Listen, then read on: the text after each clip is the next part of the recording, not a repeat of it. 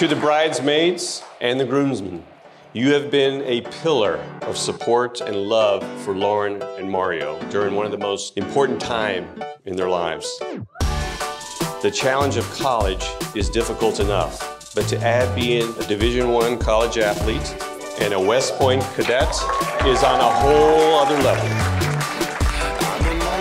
Mario and I, obviously best friends. I can only venture to guess that he chose me as the best man because of all of the genuine conversations we had while we were running. There's just something about doing 12-mile tempo runs in super short shorts.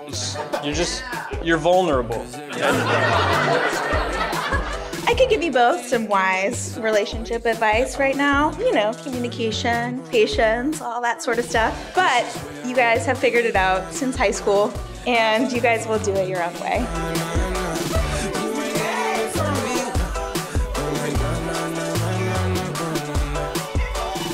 A mirror reflects a person's face, but what he's really like is shown by the kind of friends he chooses.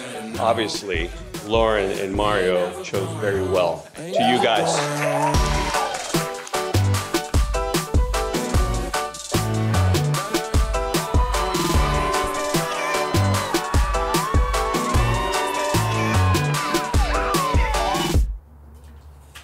Dear Lauren, my baby, the one person I love more than anyone or anything else. I've always thought that either of us having to explain why we love each other is pretty silly, because I know that you know that I love you for your personality and behavior and your looks, and trying to explain any of that in a regular conversation never seems to do you any justice. My dearest Mario, I began writing this letter to you back in 2018. It's funny actually because I remember not being able to sleep some nights because I'd wake up to add another part to this letter. Over 8 years of loving you, growing, laughing, and sharing so many memories with you, today I finally get to marry my best friend.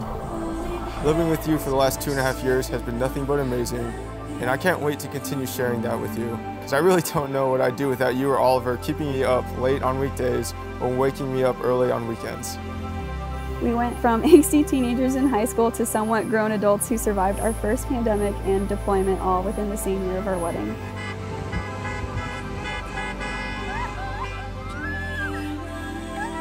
I'm really going to miss calling you my fiance, but I'm really looking forward to calling you my wife. I can't wait to spend the rest of my life showing you all of my love. Today marks forever, and I promise to never stop telling you how much I love you each and every day. I'll be seeing you at the end of the aisle soon. All my love, Lauren. Love you bunches, Mario.